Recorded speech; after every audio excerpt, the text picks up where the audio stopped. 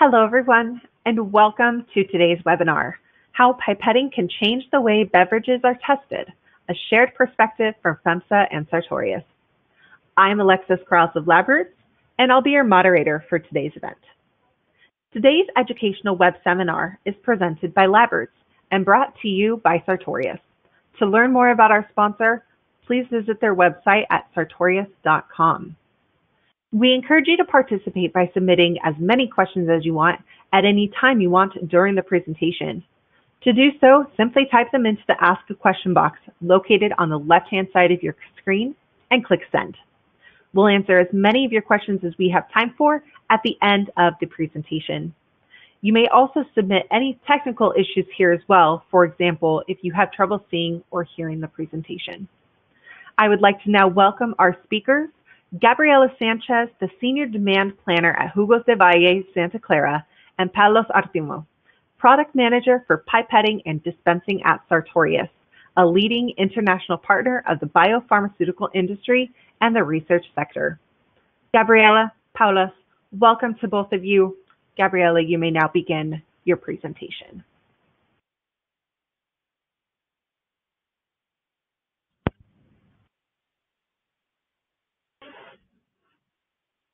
Hello everyone, thank you for the introduction. The topic today is how electronic pipettes can test your beverage for you. The agenda today is microbiological processing with micropipette, then microbiological processing, and at the end, benefits of electronic pipettes.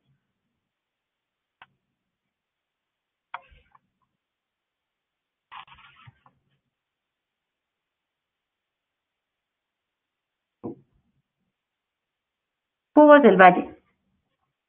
Jugos del Valle is part of the Coca-Cola Femsa Group. The Coca-Cola Femsa Group is the most important bottling company in Mexico. We manufacture beverages as juice, nectar, isotonic drinks, milk, vegetable milk, tea, flavored beverage. Our products are focused on different market segments: kids, sport, beverage, and nutrition.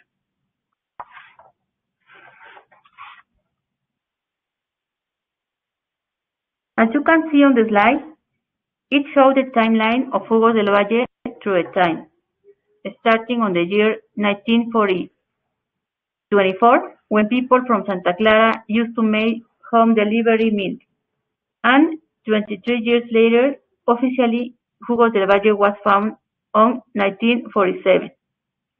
And start operation at the Tepoztlán plant, who is the main bottling juice and isotonic beverage.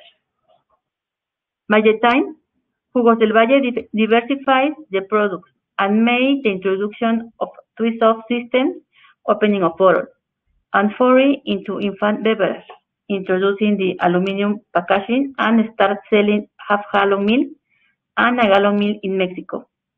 Other important events occurred in 1992 when Zacatecas plant started operation, the second one most important processing plant in Mexico.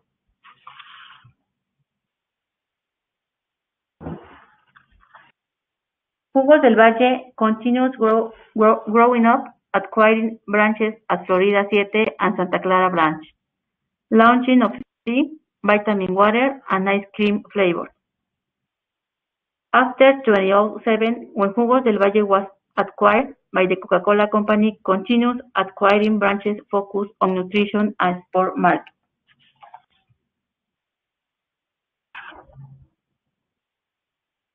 Production process. Next, I will explain a little bit about the production process inside Jugos del Valle. First of all, fruit arrival to the plant. Washing procedure starts.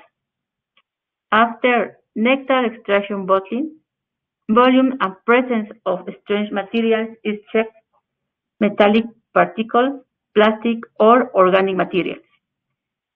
Quality control for approval and final distribution, including physicochemical and analysis and microbiological analysis. These analyses are carried out in a Coca-Cola laboratory in Florida, United States, and are sent to the plants in Mexico with their approval for use.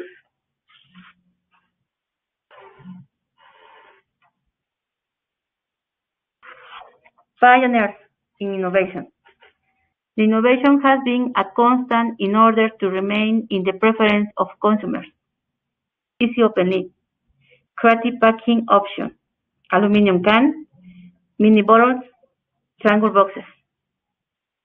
Thanks to the variety of packaging, size, and flavors, we ensure the quality of the products and the ease of use by users no matter if it is a children or an adult.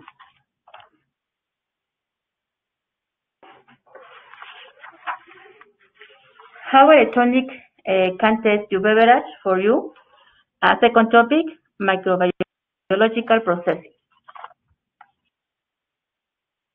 Microbiological processing. Depending on the consistency of each sample, the seeding method will be classified. About 60% of beverages are processed by the slit to agar method.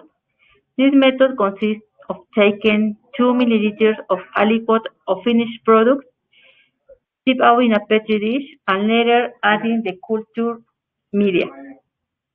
In the microbiological laboratory, we use the orange serum media for acid-tolerant microorganisms, RBBA for total coliforms, and PDA for total acidophilic. As this method is one with the most need, generate a high workload, and the use of sterile pipettes is also very high. Looking for alternatives to reduce cost. Advantage of Picus electronic pipette versus sterile disposable pipettes. Low cost.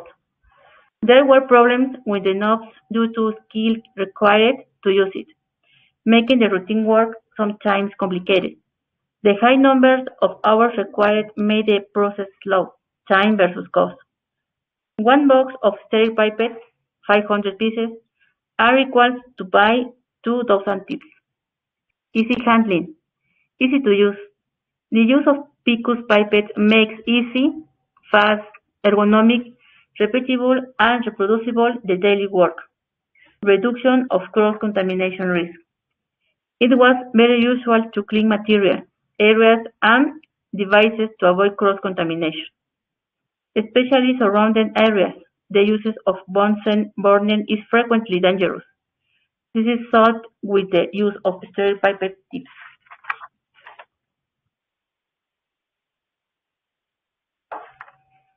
Picus implements in our procedures guaranteed success in the last 4 years. Easy to use no matter the sample.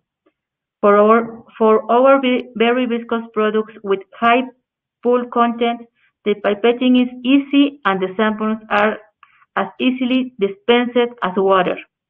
The pipette is very light. Facilitates operation, especially with high volume of samples to be processed per day. Since the implementation of Picus micropipettes, we have not had reports of injuries or discomfort due to dispensing or liquids with work routines. The Sartorius pipettes are comfortable and intuitive use. Easy to change and clean.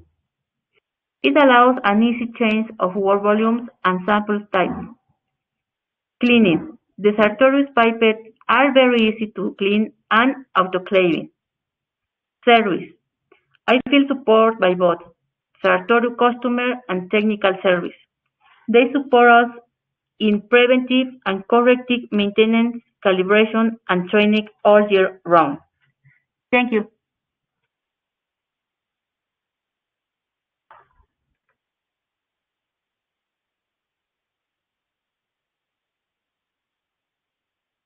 Thank you, Gabriela, for your insights. All right, hi, I'm Paulus, Artimo, and I'll be now diving us deeper into the benefits of electronic pipettes and some of the features that Gabriela was introducing to us. But to help me set the scene, I'll start from the very beginning. So pipetting is the most common lab task, and accurate pipetting is the basis on which most lab work builds on. And pipettes are precision measuring instruments that require extensive training and hands-on experience to produce repeatable and accurate experiment results. Most laboratory professionals have picked up their first pipette during studies with limited to no training and have learned on the go and have had to learn the hard way. Here I've got two graphs, and on the left we can see results from 53 biopharmaceutical quality control technicians and their individual skills in pipetting accuracy and precision in dispensing small volumes.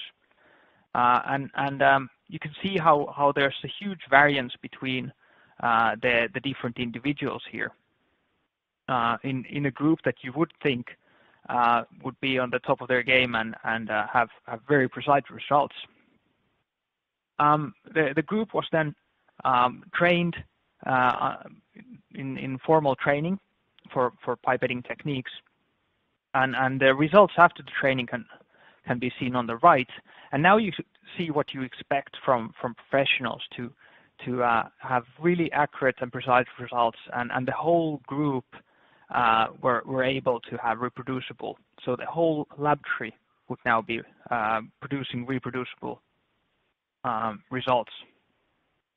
And this really shows you why it's important to have formal pipetting training, because only with proper training can lab professionals produce these sort of repeatable and reliable results.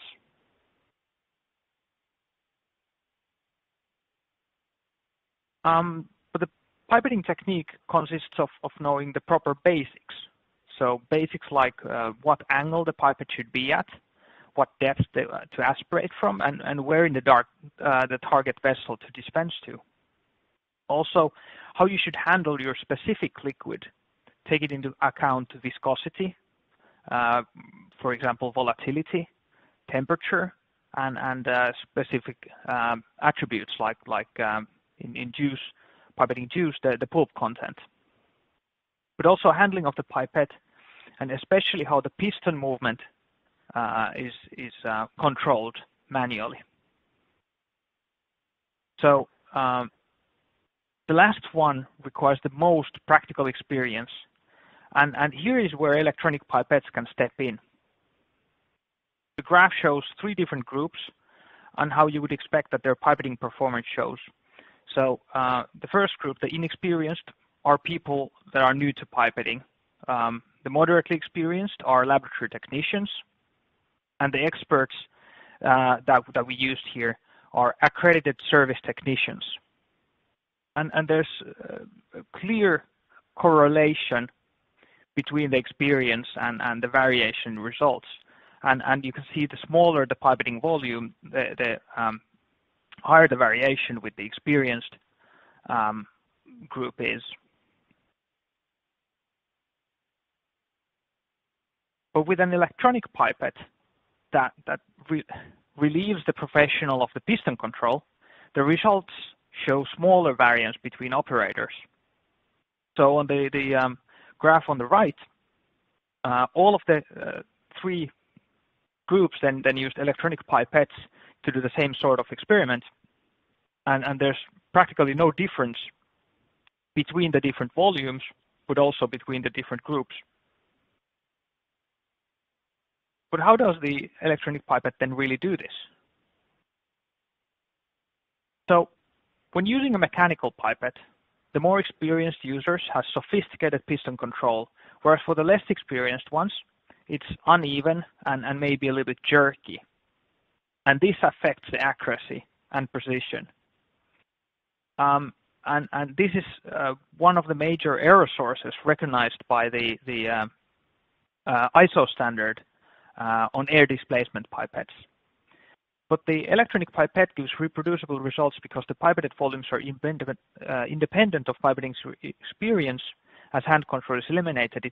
The piston is controlled by an electric motor. But we still need to follow up with the proper pipetting practices such as the pipetting angle, aspiration depth, pre-wetting of the pipette tips.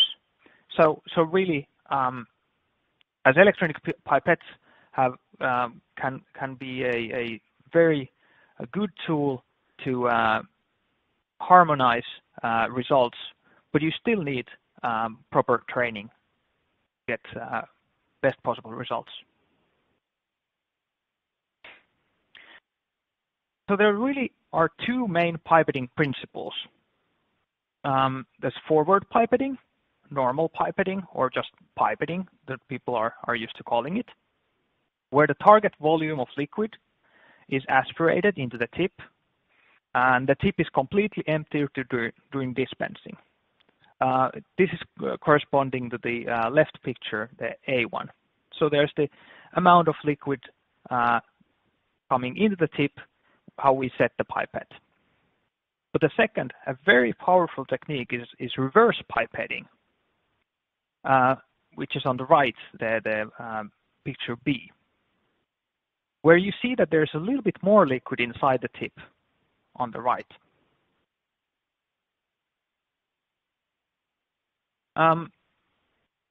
So the target volume with an extra amount is aspirated, but only the target volume is then dispensed. So how is this done? Let's look at it from a mechanical pipette point of view. So you would actually press the piston all the way down to a second stop. Then you would aspirate the liquid and release the piston to the top. And when you dispense, you only press it to the first stop, leaving a little bit of liquid inside, and then you can discard this rest of the liquid. And next I'm going to show you why this is powerful and explain what's the advantage coming from this technique. But we need to be thinking about this because this is one of the principles, or the main principle behind the most of the pipetting modes of the electronic pipette, beyond just normal pipetting and reverse pipetting.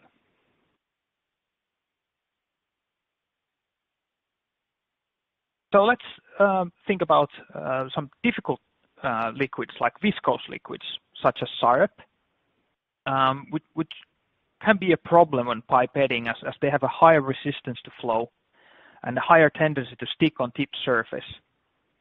Now, reverse pipetting and electronic pipettes multi-dispensing techniques compensate for the liquid's tendency to adhere to the tip walls. So when we look at the graph, we see that with forward pipetting, the dispensed volume jumps up and down with glycerol until after about 5 pipettings with the same tip. But with reverse pipetting and multi-dispensing, the results are good already from the first times. And this because the amount of viscose liquid that sticks to the plastic walls of the pipette tip are actually reduced from the excess amount, and we still dispense the full target volume while having some of the liquid stick to the walls. And you still get the accurate target volume that you're looking for. But everyone who has worked with syrup knows also that speed plays a role here. So an electronic pipette allows for setting the best speed and to harmonize the speed between users. Here, the graph shows 3 different example speeds of the Bicus pipette. Speed number 1 is the slowest. Speed 8 would be close to what you would expect from a mechanical pipette user pipetting water. So the power of the electronic pipette is that you can set the speed and it will be the same in the morning, after lunch, and also once you start to feel tired during the shift. But also the speed will be the same for everybody. So now with a mechanical pipette, there's this everybody's personal pipetting practice, it's like handwriting, and we remove this by setting the electronic pipette settings the same for the same liquid for everybody in the lab.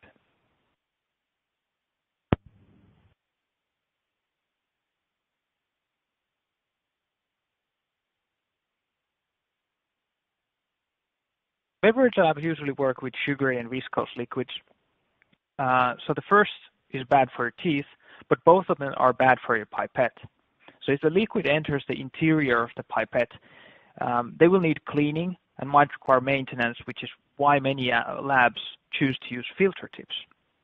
But with filter tips, an important thing to note is that your liquid shouldn't come into contact with the filter. So you might not have thought about this, but if you're only using forward pipetting, but with reverse pipetting and the pipetting modes of the electronic pipette, this is very important.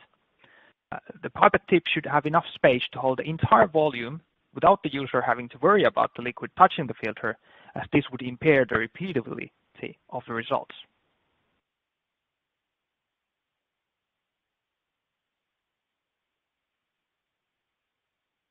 Now, some manufacturers report the maximum volume that their filter tips can hold in reverse pipetting, as it is lower than the nominal volume or the maximum volume of the tip. So look at the choose pipette tips that are designed to have extra space and allow using the entire volume range of the pipette. Because when you're using the electronic pipette, you don't want to restrict yourself and think about, okay, what's the maximum volume that I can use. So here in this video, you saw us pipette with 4 different filter tips, the liquid into the tip. And with the 3 ones on the right, you can see that the liquid touches the filter. So these aren't suitable for say, full volume multi-dispensing or reverse pipetting. But the safety space filter tip on the left with the extra space has plenty of room. So in case there even might be some bubbles or foaming, you still don't touch the filter and lose any of the sample or the accuracy. But now, if you don't think filtered pipette tips are necessary, you might consider pipettes that are compatible with so-called safe cone filters. These filters are inserted into the mouth of the pipette and will protect the pipette for about 50 to 250 pipetting cycles, so you don't get any splashes inside the pipette and thus contaminate it or require further maintenance. One of the main reasons why people switch to electronic pipettes, and something Gabriela also mentioned that they really appreciate, is the ergonomics of the pipette. So the first thing that might come to your mind about electronic pipettes is that they must be large and heavy to accommodate for all the technology. But now think about your own pockets and how much smaller your average phones have become, although they have even more and more technology. So a modern electronic pipette is the same weight and size of a mechanical pipette, which makes it easier to adopt them. But really, the ergonomic highlight is the electronic operations. By just with the press of a button, you can do all of the different functions of the pipette. And from a repetitive strain point of view, the best feature can be the electronic tip ejection. As tip ejection is the single most force demanding step in the pipetting cycle, it might not be straining as an individual event, but as you can see here in the graph, there's quite some force required to do this. So here there are 6 mechanical pipettes and their ejection forces included in the mechanical tactile pipette, next to the tip ejection force of Sartorius picus. So they're from 30 newtons to 11 or 12 newtons with the mechanical pipettes, when you have to press a button and drop the tip. But now with an electronic pipette, with just the press of a small button, you can eject the tip. And the difference is like 30 newtons doesn't sound 30 33 newtons doesn't sound too bad. But after you repeat it multiple times, like hundreds of times, it accumulates.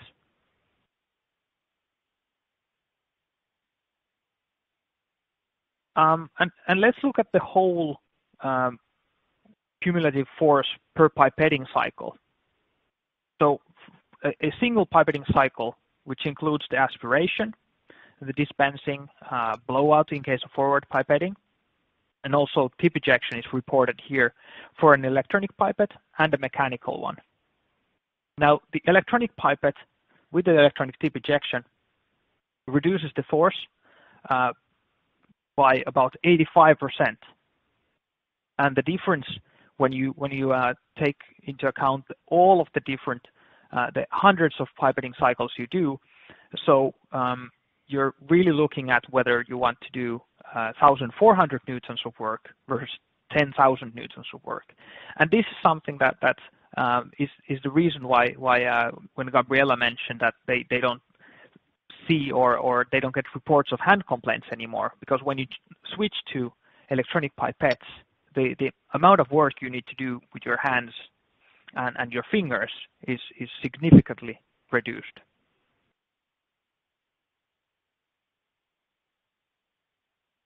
So finally, the electronic pipettes also give us the possibility to ensure that everyone in the lab is following the same procedure to the point that we can save the settings into it.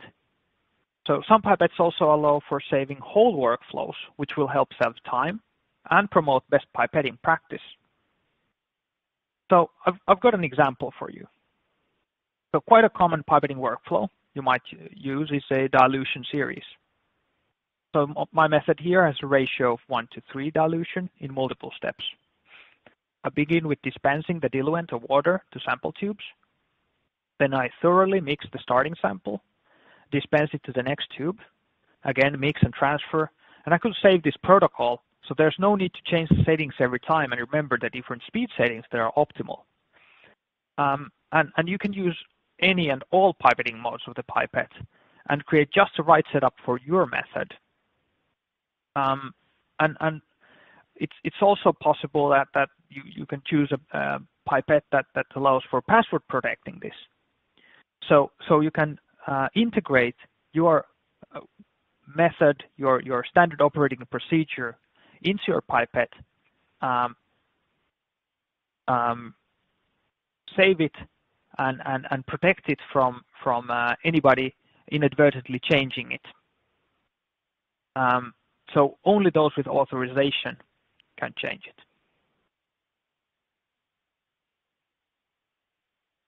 So what I want you to take home is that electronic pipette can reduce the variance inside your lab, promote the best pipetting practices, and take everyone to the expert level, but the ergonomics as well. So it will protect the user's hand from hand pain and reduce the effect of fatigue to results. It can also speed up your work, help protect the workflow, so it's done as it should be every time. I want to thank you, all of you, for your attention, and now we'll have time for your questions. Thank you, Gabriela and Paulus, for your informative presentations. We will now start the live Q&A portion of the webinar. If you have a question you'd like to ask, please do so now. Just click on the Ask a Question box located on the far left of your screen, and we'll answer as many of your questions as we have time for. So let's get started. We've already got some great questions coming in from the audience. So Paulus, we're going to go ahead and start with you. Here's our first question. We also have liquids that have high pulp content, and we have a problem that the pipettes get clogged. We sometimes cut the tips so the pulp passes through. What would you recommend?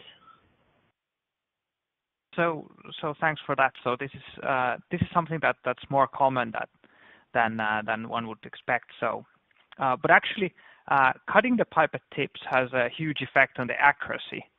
So I would recommend instead that you try so-called wide bore pipette tips. So they have a larger opening. With these tips, you could stop cutting the tips, and so saving you time. But in case you're just transferred liquid and the actual volume or the accuracy doesn't count, then the cutting tips might be possible. But anyway, checking the whiteboard tips will save you the convenience of it. Great, thank you so much, Paulus. And looks like we have another question for you.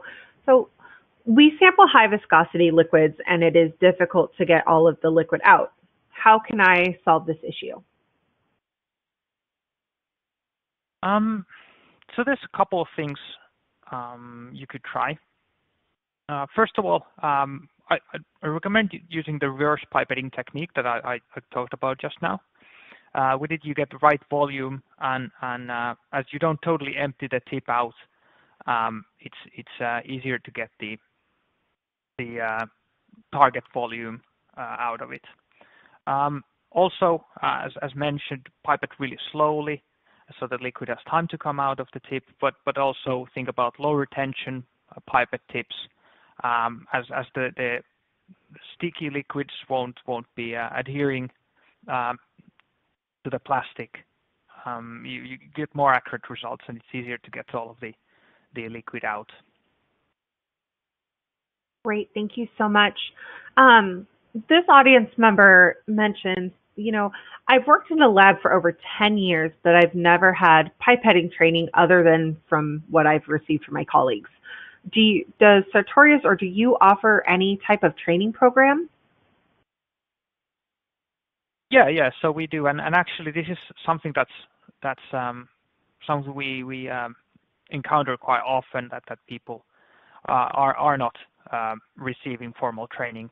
But so Sartorius offers this training concept, so-called Pipetting Academy.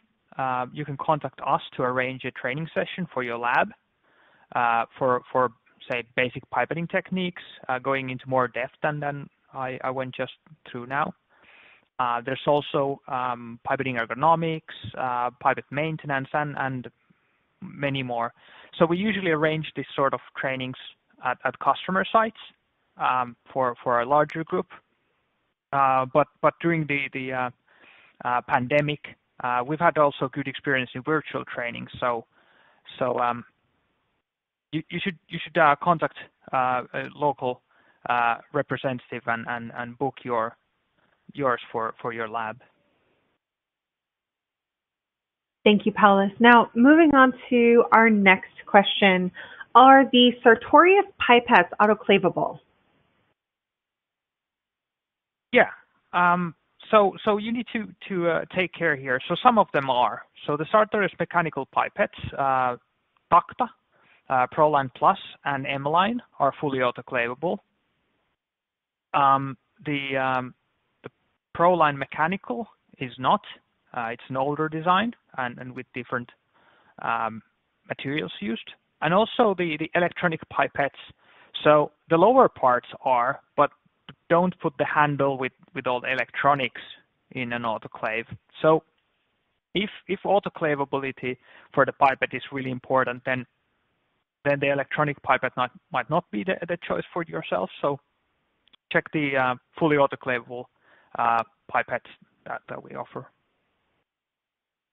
Great, thank you so much. I do want to remind our audience that any questions that you submit today or that we're not able to get to, or any questions that come in during the on-demand period, will be addressed by our speakers via the contact information that you provided at the time of registration.